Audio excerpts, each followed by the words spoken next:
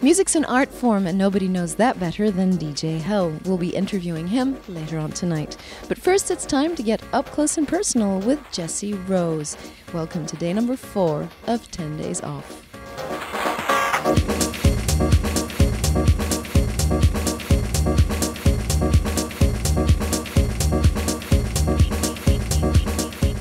Do you need the cigarette after that amazing set you just played?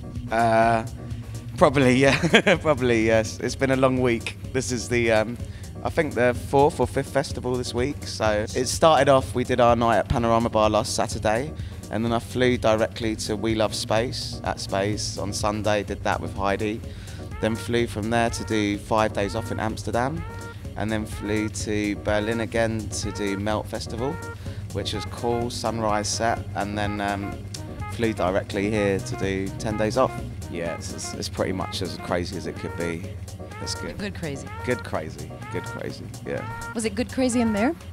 Yeah, definitely. Sometimes you get nervous if you're playing like a big show.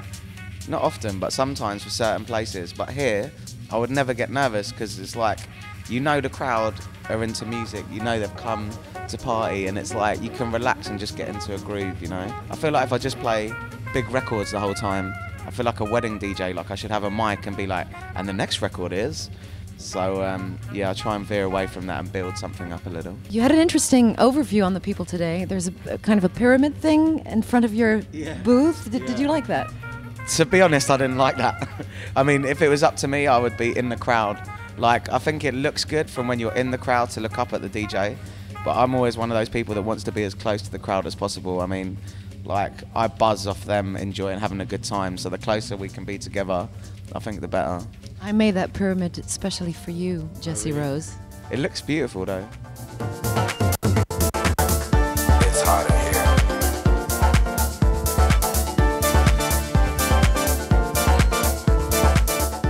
I was wondering, is music still your favorite art form?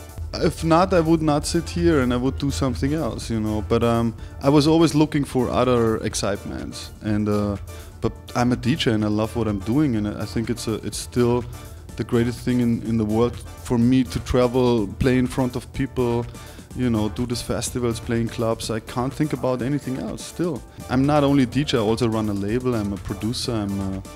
I'm also I take care of some burlesque dancer. Do you need all these different things to keep your mind busy or to keep your mind creative? I don't want to limit it myself, you know, and it's like I'm also very into soccer, into sports. I'm into skiing, I'm into bicycling now, and it's like I always try to find out new experience and new things in life, you know. I don't want to repeat it, and I'm always looking for the fresh things and new things, and I'm not afraid to try it out, and I always try to jump into new worlds and new actions, and that keeps my life fresh, I think. And now I'm designing underwear. Underwear for men. Really? The first collection, yeah. I did some underwear line with Agent Pro Couture. Show us. That's the first. Hellwear. Yeah. That's a designer from Vienna. It's called Bandian Jim and Hell. And it's kind of, you know, what your grandmother is wearing with this kind of flowerish material. You can wear it as well, but it's the first man collection. I tried it and it's kind of transparent, but it's cool. I only wear Gap underwear. I don't know how it happened, but at one point I decided that white Gap boxer shorts was the only way to go, which is quite annoying because sometimes I run out of underwear and I've got to go and run around the city to find a Gap.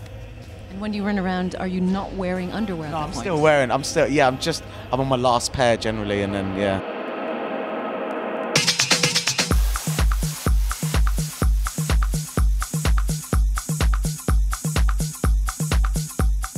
Because you're such a cool guy, I offer you, cordially and with love, the last 10 seconds of this piece of whatnot.